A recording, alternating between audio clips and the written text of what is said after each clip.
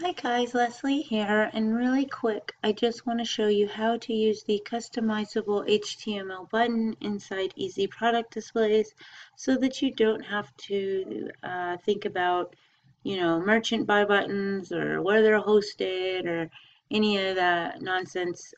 So what I like to do is I like to go into my global settings, and the global settings can be found right here, and I scroll down. Oops, see, this is what it would look like. And then I'm going to scroll down to where it says button type. And here is where you're going to choose customizable HTML button. Okay, and you're going to see that that's their default customizable HTML button. So you can kind of get an idea of the different things you can do with it.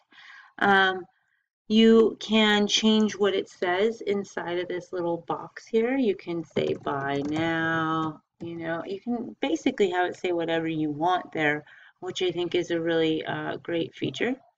And you can change the color.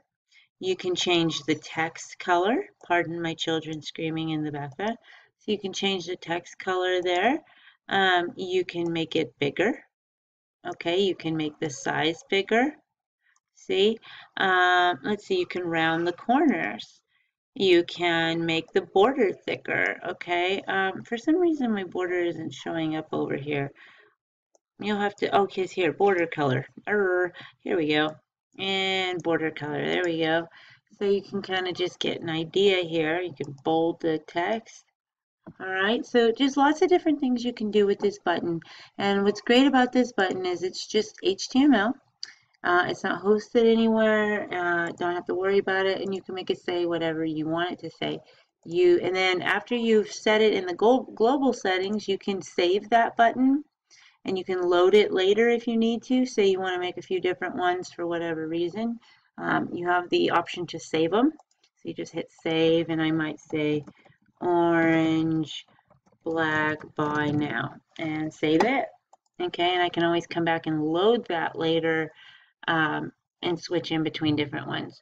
So when I'm adding a product here, you'll see that the button just automatically loads for me. So, whatever it is I'm looking for, whoops, excuse me, say I wanted that and this and whatever, that buy button is now going to show up for all of these because I put it in the global settings. Okay, so hopefully that helps you out. You just take this code and you slap it on your website, and you won't have any of the button image hosting issues this way. Okay, I hope that was helpful. If it was, please click like and subscribe, and I will see you in the Pajama Affiliates Mastermind.